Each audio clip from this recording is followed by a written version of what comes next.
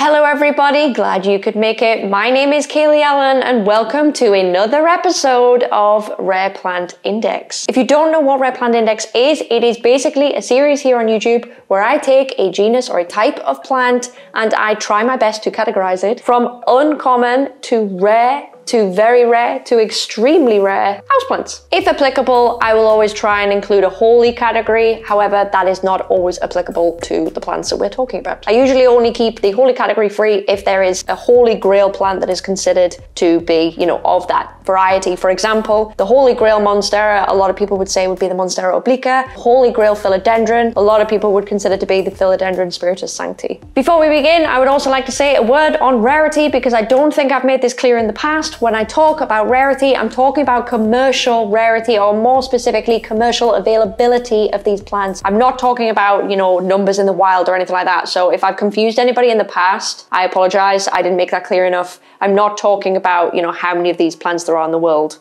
That's absolutely not what I'm talking about. I'm talking about simply in terms of the market at the moment, because these videos can go out of date. A lot of my old ones have. We're talking about how commercially rare these plants are at this given moment, on average around the world. So if you can't already tell, please take what I say with a bit of a grain of salt, because what is rare for me in this part of the world, I'm in Europe, is not rare for other people. For example, in the US, Canada, Asia, all of these other places. So please use your own judgment. I always do my best to take that into account when I do these videos, but I can't get it 100% right for everybody. So without further ado, this week's Rare Plant Index is on Peperomia. I did get a few requests for this a while ago. I have only just got around to doing this now. It would appear from my research that Peperomia generally aren't priced very high. They're not in high demand. I don't think the hype that surrounds, say, Aroids or even Hoya and things like that, I don't think Peperomia has that hype. So even when I say something is very rare, the price tag really, it doesn't really indicate that at all.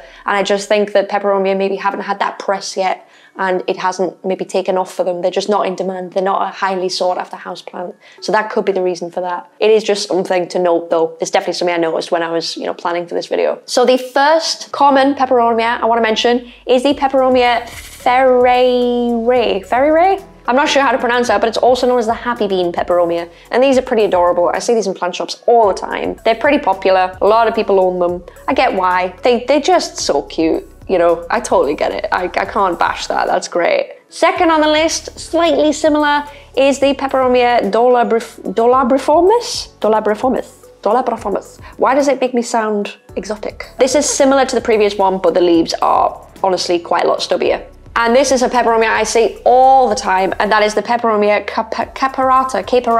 There are so many varieties of this Peperomia, it's crazy, but this is the one I'm just going to briefly mention because I feel like this is the one that I see pop up all the time. Another common one I see all the time is the Peperomia puteolata. I do see this a lot more now. There was a period of last year where I didn't, but I think when I was in the Netherlands this year, I definitely saw a lot more of it around. So I predict that's going to be more readily available this year. Moving on from that, in common, we have the Peperomia raindrop. And I don't know if this is common for everybody, but over here in my IKEA, that's like all they sell. It's like the Peperomia that IKEA have selected to sell. So I'd be curious if it's the same for anybody else. Maybe even just down to whether it's in other IKEA, I don't know. But over here, it's very, very common. It is not difficult to get a hold of this plant at all. So let me have a quick drink because I'm feeling very ill by the minute, I'll be honest.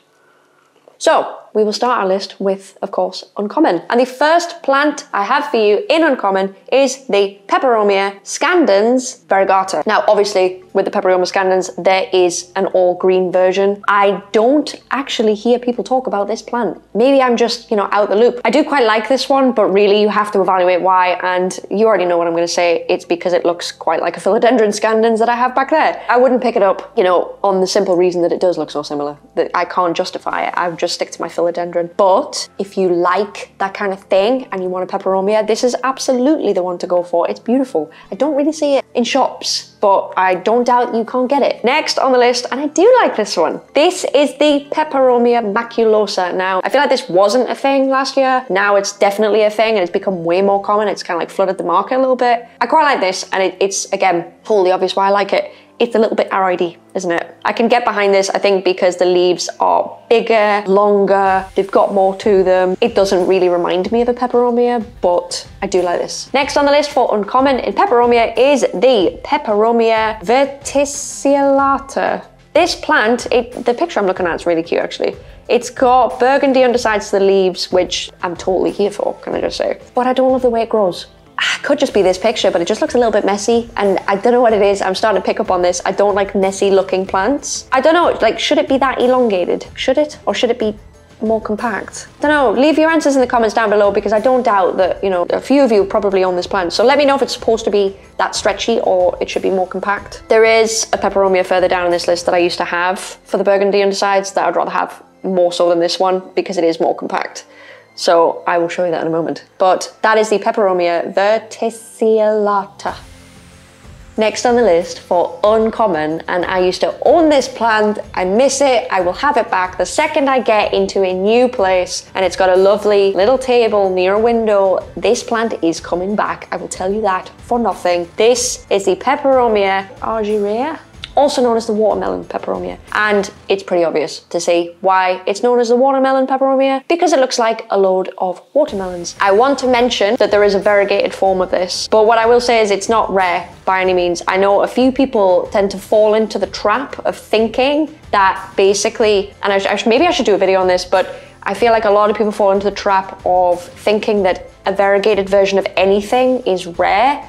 And that's just not true. It's like saying, well, variegated ivy is more rare. I feel like the variegation on this particular Peperomia actually spoils the appearance of it, personally. Like, I love it just as it is. I wouldn't want a variegated one. If I saw a variegated one and I saw this, I would prefer the original. Obviously, each to their own. I feel like this is one of these plants where if you know someone that isn't into houseplants and they come to your house and they see this plant, it's always, and it always used to be, the first plant people would be like, oh my gosh, is that real? Like, what is that? So it's a really beautiful statement plant. If you want to try Peperomia and you don't want to be disappointed, trust me, get this one because it's beautiful. It's really beautiful. Next on the list in uncommon is the Peperomia obtrusifolia, and I'm showing the variegata one, but there is obviously a green one as well. I just thought I'd show the variegata just to spice it up a little bit, because you know I'm all about the spice. It appears to be pretty popular in the Peperomia world, this one. I do see a lot of people owning it, a lot of people looking for it, all the rest. Obviously, it's not too difficult to find either. So, oh, my voice is going. Next Peperomia on the list for uncommon is the Peperomia clusifolia. Now, I have clusifolia tricolor here. You can get the green version. I'm gonna be totally honest here. I know somebody that has this plant. I've seen it in real life, and I am not a fan. I don't know what it is. I just think this plant is a little bit ugly. I think what I've nailed it down to is the variegation. The cream variegation isn't cream enough. It almost looks a little bit like a dirty yellowy cream. And I think that's a large part of the reason why I don't love it. Also, the pink is a little bit kind of watered down, like it's faded in the sun. And I think that's another reason why I don't like it. Each to their own. Next on the list, and the last one actually in uncommon, is the Peperomia rosso. Now, I used to have one of these. It was so cute, it was tiny, and it's got the most beautiful growth pattern and the beautiful structure. The blooms just emphasize it, to be honest. And underneath, it's got gorgeous burgundy red undersides. Now, this is what I was saying before. I prefer this Peperomia to the other one that I mentioned, the one that seemed like it should be more compact. This one, any day, wins for me. I would still have the watermelon over this one, but it's gorgeous, and if you're looking for one, definitely try it. See it in person and you'll be like, yes, okay, love it. Moving up a category, we have the Peperomia asperula. This looks similar to one of the common Peperomias in this list, but it is a little bit more minimal and a little bit more stretched out than that, so it is different. I promise you it's different. It's so cute though, because it's got like leaves, but they're like little tacos. Now, I don't like tacos, I don't really like Mexican food, but I can't fail to acknowledge the cuteness there. That's really cute. Next up, we have the Peperomia incana, which is quite nice, actually. This looks different depending on which photograph I look at. I think this is a green plant, but because it's so velvety, it kind of looks silver. So that's really, really nice. I also like the leaf shape as well. It's got some really nice structure to it. I think if you want a silvery, fuzzy Peperomia, this is definitely one to look for. I can't tell by the image I'm looking at. It's like a super zoomed in image, but it looks like it trails. It looks like it's that kind of thing. So that could be really, really pretty as well, if you're looking for that kind of thing. Next up, and I did want one of these. I did last year, and I saw one and I didn't buy it, and I don't know why I didn't buy it. I think I was just concerned that getting it home would be an issue because I thought it was gonna break on me. But if you haven't seen this before, you're gonna love it. This is the Peperomia columella. I think that's how it's pronounced. It probably isn't, but hey ho. In a lot of images, it looks like a pot full of dragon's tails. Do you need any more reason to like this plant? No, you don't. You don't. It also reminds me a little bit of, is it a donkey's tail plant?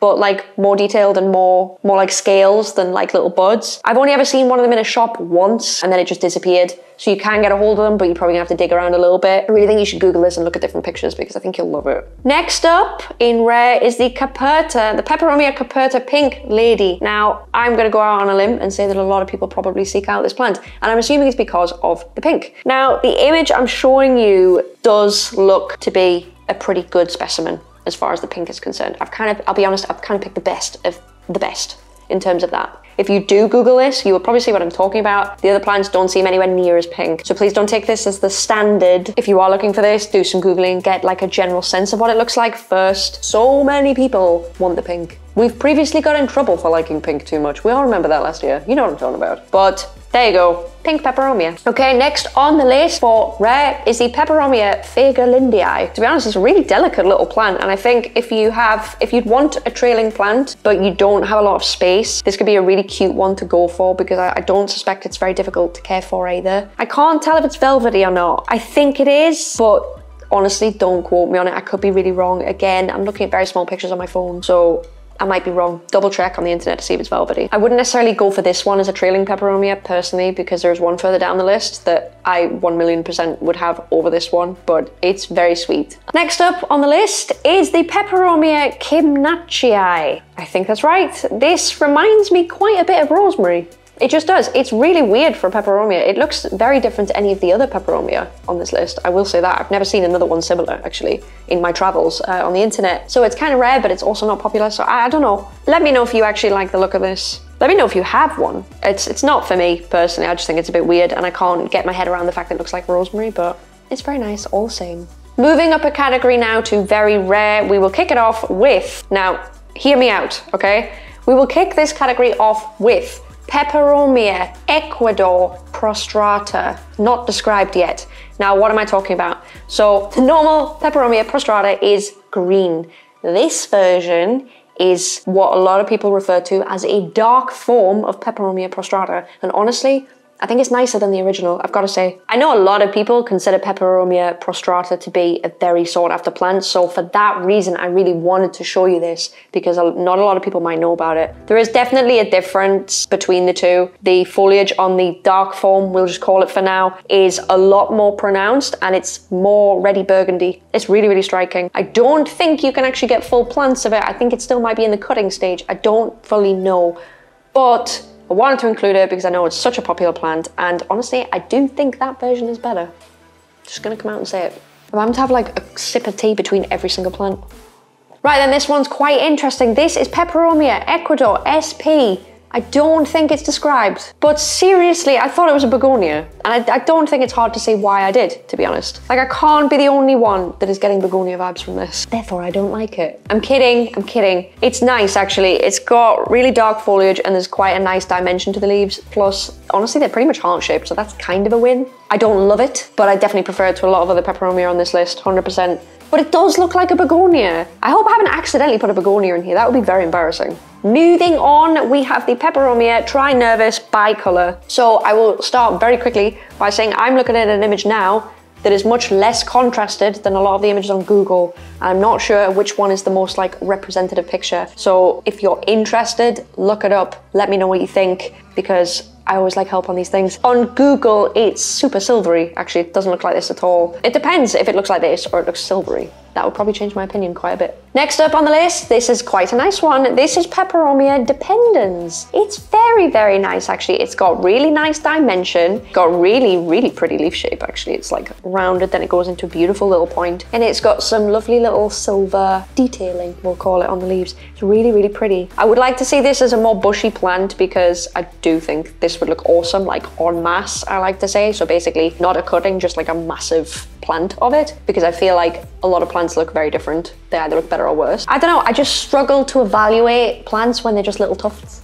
Like, my little brain can't like work out whether I like them or not. It's so weird. Next on the list is Peperomia lalaha trace. That is totally not going to be how you pronounce that, so I apologize to everybody I've probably just offended. This is a really cute little Peperomia. It's difficult to see from my image, but it does seem to have like an adorable little red pattern on the leaf. I can't tell. Honestly, this is a small ass image. Not only that, but my image has a little coin just to show you how small this Peperomia is. So no wonder I'm having problems. I'm viewing it on a phone. It's a small Peperomia and it's using a coin for scale. So I was never going to win, really, was I? It's very cute. Again, very small and compact. If you're looking for Peperomia, it's a little bit different. You don't have a lot of space. This is a great one to try. Next up on the list is the Peperomia rugosa Aussie Gold. So this one is 100% a Peperomia you'd probably want to add to your collection if you don't already have it. It's pretty striking, actually. It's got beautiful colouring. It's weird. It's like a Peperomia crossed with a Fittonia. Now again, Google images are showing me different levels of vibrancy, so I don't know the level of how gold this is. This could be a catfish thing. I'm not sure, so I just want to put that out there right now. If you're curious, please do Google it yourself and decide for yourself, because it just depends on which picture you want to believe, you know what I mean? So do go and check it out, but from this picture, it looks absolutely fantastic. Next on the list, this one's very pretty as well. This is the Peperomia Moonlight. The colors remind me here of a Peperomia watermelon, like quite a bit actually. I think it's got the same silvery cast to it. This is 100% though a plant that you need like an all white pot for, in my opinion. This is just one of those ones where it just needs a white pot. And I feel that's the case with a lot of silvery colored plants actually. It needs a white pot. That's my opinion on the plant. It needs a white pot. Moving on, this is the Peperomia Antoniana, and this I had to include because it's a Peperomia with spots, and you don't see that very often at all. Really, really round shaped leaves. They're kind of watermelony, and they have accents, but they're comprised of dots, and I thought it was really, really cool. The foliage looks almost black as well, so I feel like if you're a begonia lover, you might want to try it. I don't know. If you want to maybe venture into Peperomia. There was the other Peperomia earlier on that looked a bit like a begonia. That's a good one as well. I've seen different variations of this, and some look velvety and some look waxy. So it's possible that there are different variations of this depending on whether you want something soft and furry or something, you know, more shiny. So do bear that in mind if this is something you're looking for. Okay, I need a cup of tea for this one because this is like one of my favorites. It's going to be so obvious why. But this is the Peperomia eburnia. Yes, yes, yes. But if you can't already figure out why I love this plant, who are you? Like, are you new? It's like, depending on which variety of it that you find, it's like philodendron meets anthurium meets Peperomia. It's lovely. This might be my second favorite plant on this list, actually. I still think number one is the watermelon because I just love it so much. And obviously I used to have one, so that's kind of swaying me a bit. But this one is definitely a close second.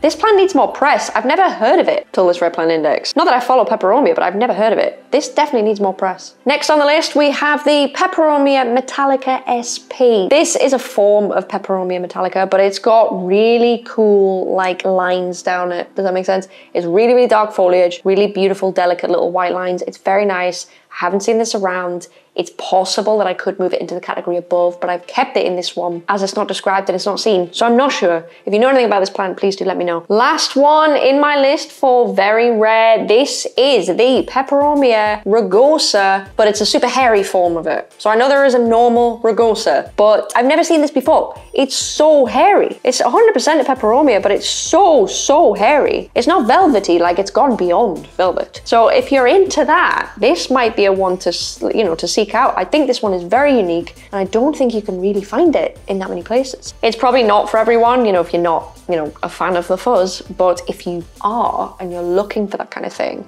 this is 100% a Peperomia you should go for. Right, last category, and there are 2 plants in this category. It was very, very difficult, this one. But this is bizarre, okay? So kicking off extremely rare for Peperomia is the Peperomia hutchisonii. Literally, I saw this plant and I had to check that it was Peperomia several times because I honestly didn't think it was. What? Like, it just looks crunchy. I cannot be the only person that thinks that that looks crunchy. Like, you could crunch it like a crisp. You could crunch it. A lot of people say that the texture on this is like toad skin, but I just see crunch. I don't see anything else. Some pictures you see of it, it grows a little bit more like a happy bean type structure, but this is just a weird one, isn't it? I would never think that that was a peperomia. I would struggle. If you told me that was a peperomia and I hadn't, you know, researched, I would not believe you at all. Look at that, it's so weird. Last on my list for extremely rare because there is no holy, and that is the Peperomia caspitosa spotted form. So there will probably be a regular form, I can only assume. It's another spotted peperomia and I can't get my head around it. It's so weird. It reminds me of a begonia, obviously, because it has spikes all over the leaves and I don't know how easy that is to see. I can't really find it on the internet either, so let me know if you've seen this before or you know what this is, but it's like loads of spiky little coins. Not only that, but if you look at the image, the guy's fingernail in comparison to this peperomia must be absolutely tiny, like an egg cup. An egg is probably larger than this entire plant. It's like a micro plant. Either that or this guy has absolutely massive hands, which I'll be honest, I did not consider. And unfortunately, that concludes my Peperomia rare plant index. As I've said before, this was a very, very, very difficult one to do because a lot of the Peperomia that are out there, they're kind of mass produced. It's not really an issue. And if there's Peperomia that we haven't heard of, they're not usually that interesting. They're not desired, all the rest. So this, I feel, is a little bit different to a lot of the other rare plant indexes that I've done for that reason, but it was still very eye-opening and very interesting. There just doesn't seem to be the demand like the Aroid community, the Hoya community, or anything like that. So we will see what happens in the coming months, but that is kind of the feeling that I get from doing this and the experience I had researching this. I do hope though that I managed to do these Peperomia some justice. If there are any other types of plants that you'd like to see me do a rare plant index on, please do leave those down below. I do have a playlist on my channel that is named Rare Plant Index and it has all of the rare plant indexes that I've ever done on it. So if there's something you've missed, you could just go back through and look there and find the one that you want. And if you like this video, please leave a like down below, it really helps. And if you'd like to see any more rare plant indexes or any more of my content, then please consider hitting that subscribe button. That is it for me, guys. I hope you have a fantastic weekend and I will see you in the next video. Bye!